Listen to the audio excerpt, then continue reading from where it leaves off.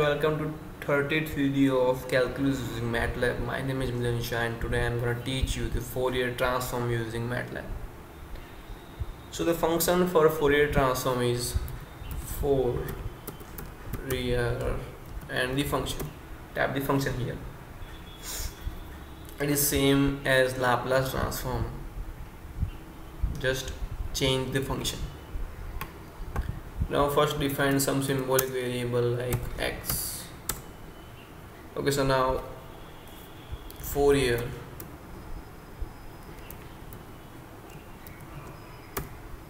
of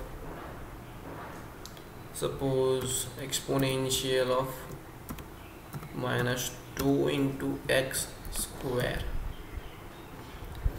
Okay, run it. It will give us the answer, or it will give us the Fourier transform. Type some simple functions like suppose x square. So the Fourier transform of x square will be this. So this is very simple thing. Just use the function and get the answer. Do more example at your home. Do like, share, subscribe, comment below, and thanks for watching.